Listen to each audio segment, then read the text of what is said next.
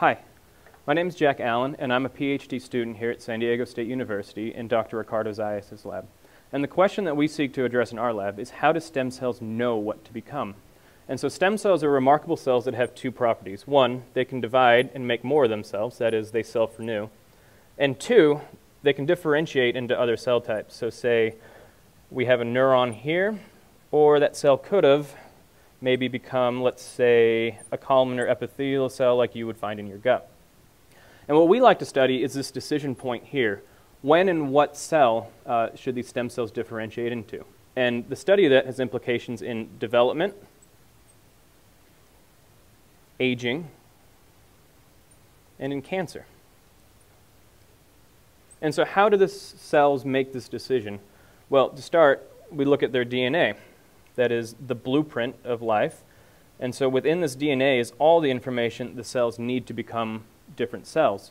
But I'd like you to consider that essentially all the cells in your body have the same set of DNA. That is, they have the same set of blueprints. So how is it that one cell is able to read those blueprints and become a neuron, and another cell is able to read the same blueprints but become a completely different cell? Well, the answer to that partially lies in the study of epigenetics. And that's how the DNA is packaged within the cell. And so we look at what are called histone proteins that exist in the nucleus. And what they do, they have little tails coming out. What they do is they bind to, and the DNA wraps around them. And based on how this binding happens can affect what parts of the blueprint are available. So I like to think of these as the filing cabinets of the cell. That is, based on whether or not they're open or locked, various areas of the blueprints or DNA are available for that cell to become read. And so that tells the cell that only certain parts of the blueprint should be read. And so how do these histones become open or closed? Well, these tails that stick out provide part of the answer. They're available to be modified and read by other proteins. So for example, one such mark that we study in our lab, ubiquitin, it's a small protein, gets put on histone H2B.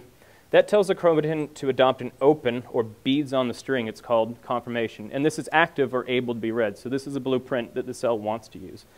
Likewise, the same modification, but on a different part of the cell, this is crazy, has completely the opposite effect. It causes the chromatin to condense down and become closed, thereby locking that blueprint from that cell. And so we want to ask the question is, how does affecting the filing cabinet status of this blueprint affect stem cell regulation? And we want to do that in a whole organism context.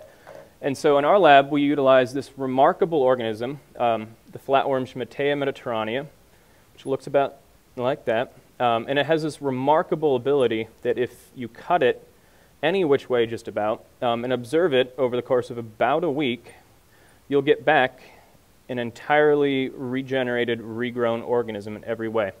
And it's able to do this because it has a huge population of stem cells. And so what we can do is we can ask the question, what happens when we affect these proteins that modify these histones? So for example, we can get rid of the genes that put that mark on there.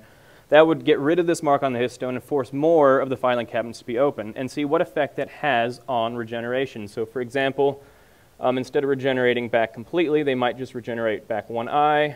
They might not regenerate a head at all. And by examining regeneration and how it happens and the various cell types involved, that sheds insights onto how stem cells and the filing cabinets in the stem cells are affecting development and aging and cancer. And we hope to use what we learn here to apply it to humans, because most of the same pathways that these guys use are the same ones in humans. We have the same histones, the same modifiers, and we organize our blueprints in the same way. So thank you very much.